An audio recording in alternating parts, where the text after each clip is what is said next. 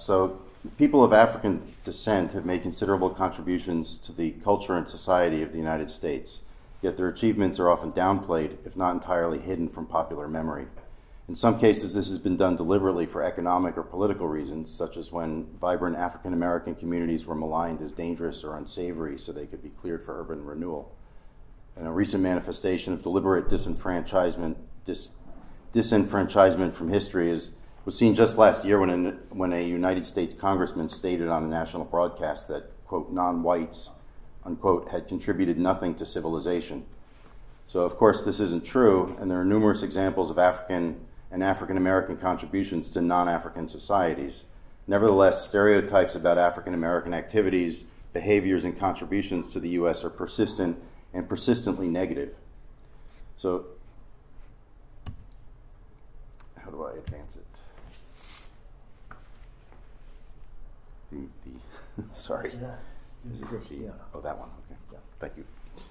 So in this paper, I suggest that archaeology can provide modern African American communities with information about the activities of their ancestors, as well as ammunition to counter stereotypes.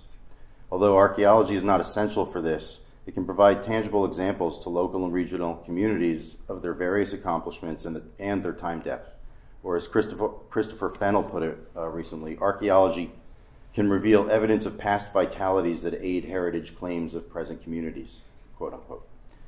I'm going to discuss two examples of African American life in the Southeastern United States where archaeology can help descendant communities see and understand a place in history. Both examples come from the coastal plantation regions of the Carolinas and Georgia. During the 18th century, this region became one of the richest British colonial areas, and it continued to prosper after the American Revolution. The agricultural success was founded on tidal rice cultivation along the region's largest river systems. Rice gave rise to the plantation societies that dominated this district during most of the 18th and 19th centuries and established social and economic conditions that had lasting impacts after the end of slavery and into the present. Rice requires periods of inundation while it grows, and in the Carolinas and Georgia, plantations using tidal irrigation relied on systems of canals and dikes to control water flow in and out of the fields. They harnessed tidal action to flood the fields through special gates, or trunks, as they were called, that were activated when the tide flowed into the rivers, raising freshwater levels high enough to enter the trunks. When it was time to flood the fields, the gate at the riverside was raised in the open position to allow water to flow into the field. The gate on the field side swung open from the water pressure and then closed automatically and was held in place by the pressure in the opposite direction when the water reached the desired level. To drain the fields, the trunks were opened at the field side and at low tide, and the process worked in reverse. Tidal rice cultivation required extensive earthworks, canals, sub-canals, and other alterations of the lower river terraces and floodplains. The labor for this work, from clearing the extensive marshes and cypress swamps that initially dominated the river valleys to building the entire infrastructure that produced rice, was performed by hand by enslaved people of African descent. So what needs to be emphasized is that the construction and operation of productive rice fields took more than hard physical labor. It involved considerable knowledge, skill, and technical expertise. Furthermore, tidal rice cultivation techniques in the southeastern North America were evidently adapted from African precedents, as Judith Carney has shown, and modified for the large-scale production and processing that was characteristic of plantations. West Africans were familiar with the cultivation of numerous varieties of rice, and this experience made African laborers from the rice-growing regions attractive to planters in the Carolinas and Georgia. In fact, the gates used to flood and drain the fields were called trunks because of the African practice of using hollowed-out trees for this purpose. Rice cultivation in the region never recovered after the American Civil War and generally faded around the turn of the 20th century. Despite the passage of time, the signs of rice agriculture remain on the landscape. A detailed study of tidal rice landscapes in the Winyah Bay region of South Carolina demonstrated that former rice-growing regions still convey a sense of their function and historic associations. Low-country rice landscapes included a mixture of tidal swamp converted for cultivation and adjacent high ground where the plantation and rice handling areas were established. These complexes contained the facilities necessary for processing, packing, and shipping rice, planters' houses, slave quarters, and general farm buildings. The housing and rice processing facilities tended to be concentrated within the individual plantations in locations that overlook the extensive rice fields that dominated the river terraces and floodplains. The most prominent remains of these fields, which are still common in the landscape, are the networks of channels, canals, levees, and embankments reflecting the old irrigation systems that cross-cut most of the wetlands along the major rivers. The prevalence of these features contributes to distinct quality of the region that is clear in modern maps and aerial photographs. In some cases, the embankments along the main river channel have been maintained along with the field-side ditches so that the floodplains remain useful for cultivation.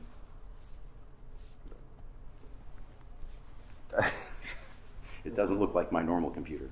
Thank you. So the floodplains are still in use for cultivation and often for wetlands and wildlife preserves. Where the canals have been retained for irrigation and drainage, water is admitted inside the embankments with trunks built in the traditional style. And these are all modern examples, but they look exactly like the traditional ones. Although they're not in pristine condition, the region's rice fields reflect historical techniques and land use patterns to maintain them and keep them operating. They also reflect a clear human creation and permanent alteration of the physical environment, as their construction involved the removal of the natural cypress gum forests and interruption of plant succession so that now these areas remain as grassy marshes. The present-day low-country landscapes thus reflect the expertise, knowledge, skill, and labor of people of African descent. It can be stated categorically that this community produced distinctive and significant landscapes which have had lasting effects on the appearance and character of the region. The second topic I want to cover relates to the economic activities of enslaved African Americans in this region. Research into this area indicates that the slaves were skilled and energetic entrepreneurs. Energetic entrepreneurs. Despite the restrictions of slavery, they created a vigorous internal economy apart from the formal and official economy of the region. The existence of the internal economy contradicts stereotypes about their initiative, knowledge, and abilities, and shows that where there were opportunities open to them, African Americans were fully capable of prospering and building lives for themselves. The slaves' economic life was partly a byproduct of the task labor system. Task labor was an arrangement wherein planters or their agents assigned slaves a particular work objective to accomplish each day, and once it was finished, slaves could use their time as they wished. This system allowed them opportunities for gardening and other food procurement like fishing or hunting, animal husbandry, craft work, or other activities. Historians have indicated that slaves worked in a tremendous range of areas and were quite savvy about acquiring wealth and currency or property. In fact, when federal troops began to occupy the Low Country during the Civil War, and Northern administrators started dealing with the newly emancipated African Americans, they expected to have to teach them economic basics, among other knowledge, or among other elements of citizenship, but were surprised to find that they were already extremely experienced and knowledgeable in these matters. The range of enterprises that slaves are known to or could have engaged in to earn incomes was extensive. These included selling produce, domestic animal products, wild foods, skins, operating ferries, trucking and hauling, pottery making, and other craft work such as basket making, collecting and selling firewood, collecting Spanish moss for stuffing furniture, and many other things. Slaves sold their products through various outlets.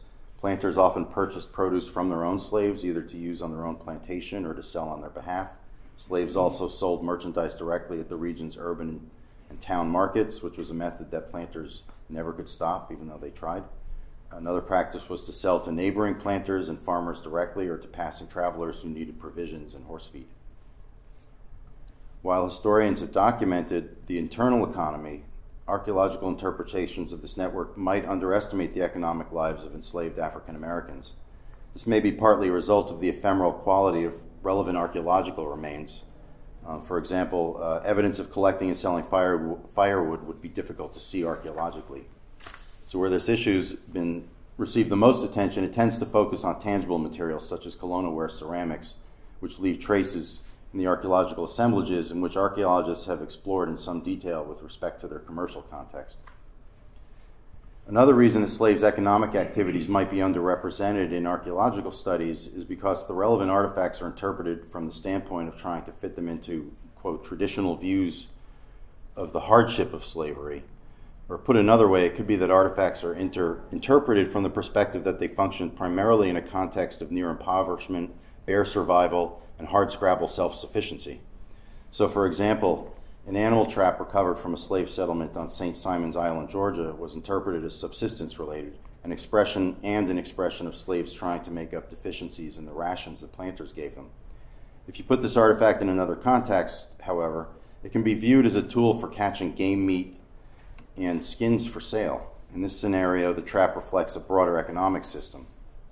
And the same can be said for artifacts associated with fishing and other types of hunting. Similarly, many of the items related to clothing and sewing that may be found at slave settlements can be seen as components of their internal economy. African American women were accomplished in needle arts like white women at this time. In fact, while planters gave male slaves rations of clothes, they gave female slaves a cloth ration and an annual allocation of needles and expected them to manufacture their own clothes. They used these skills not just to dress themselves and their families, but also to make a variety of other items, including sheets, pillowcases, quilts, which African American women became renowned for, and possibly other housewares. And obviously these kinds of products could be made for sale as well as home use. Other artifacts would be more difficult to interpret without reference to the slave's internal economy. These include possible curry comb and horse bridle that were recovered from a site near Savannah, Georgia. When considering slaves' economic activities, these kinds of artifacts have clear functions in the context of a slave. They don't actually have clear functions in the context of a slave household, but as historian Dylan Penningroth studied property among low country slaves, he discovered an extensive ownership and trade in horses. Further, slaves could earn income as draymen and carters, which would require possession of at least one draft animal. So in this context, in this other context of looking in the economy, of their internal economy, the discovery of horse tack, along with various utilitarian buckles that could reflect harnesses, saddles, and other equipment, illustrate an aspect of slaves and freed people's economic activities that might be overlooked if you were just looking at them from a standpoint of domestic activities. The history of African Americans is increasingly well understood, but as I noted at the beginning of this paper, there's a perception that their contributions to the history of this region was mainly in their labor. Examination of the rice landscapes and the small finds at their residential sites emphasizes the skill, knowledge, effort, and talent that people of African descent brought to the United States.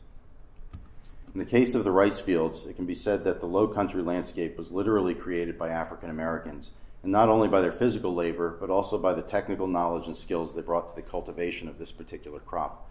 The landscape can still be seen and understood. With respect to the slave's internal economy, looking at artifacts in this broader context provides tangible evidence of what northern educators discovered when they arrived in the low country, that the local communities already had expertise in the market economy and were quite sophisticated about operating in it. So, therefore, archaeology has a strong potential to show the contributions of African Americans to the creation and growth of the United States. Archaeology provides tangible examples of these people's lives and their work and their skills and experiences. While African Americans have frequently been disenfranchised in discussions of United States history, the examples I discussed here demonstrate that they have always been dynamic and active players in the growth of the country, and their contributions entitle them to participate in narratives of the country's history and heritage as equal partners. Thank you.